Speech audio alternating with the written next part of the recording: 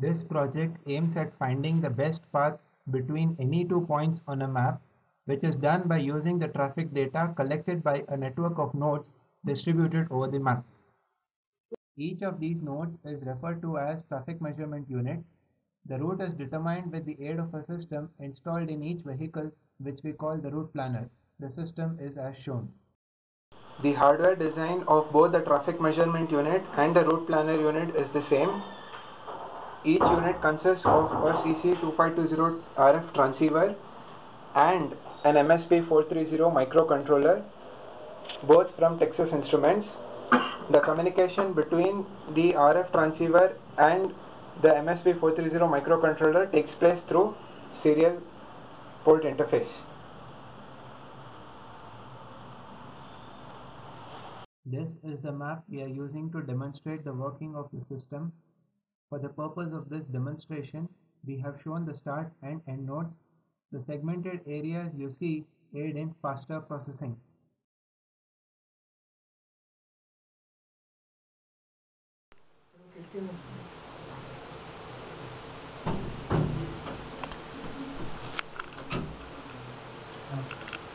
Firstly, we demonstrate that the algorithm works in absence of traffic data by proving its ability to determine the spatially shortest path. The LEDs indicate the coordinates of the next node. The first three bits of the number representing the coordinates indicate the area in which the node lies, and the remaining bits indicate the relative position of the node with respect to the top leftmost node in that particular area. Since in our design we are using only 4 LEDs, we are constrained to display each nibble in successive intervals. Now we demonstrate this system's functioning in the presence of TMUs. Here is the route planner module, and here is the traffic measurement unit module. Another one is placed there.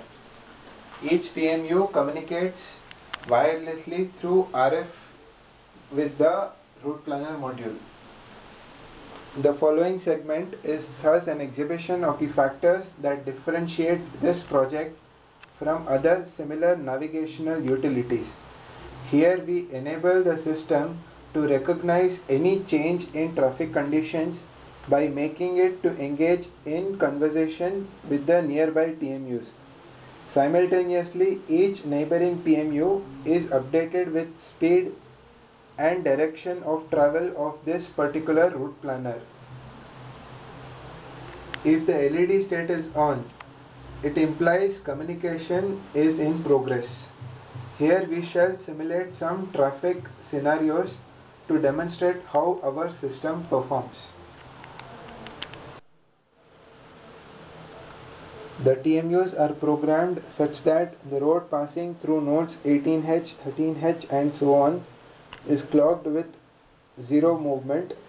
When run, the RP outputs the next transitionary node involving movement between areas. As can be seen, it outputs the node which precludes traveling clogged road. Here the LEDs indicate 0E, in the sense 3 LEDs are on and 1 is off. So the next node address is 0E.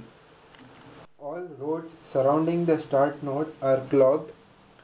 The route planner must ideally output the spatially shortest route, since it probably is the route with lowest cost. The RP output is shown. This indicates 1 and this indicates 8, which means the next node is 18H. Conclusion. Though results seem spectacular, it must be recognized that they are all because of conditions that are simulated. We make no predictions about the results when implemented in its entirety, but we expect and hope for no glitch.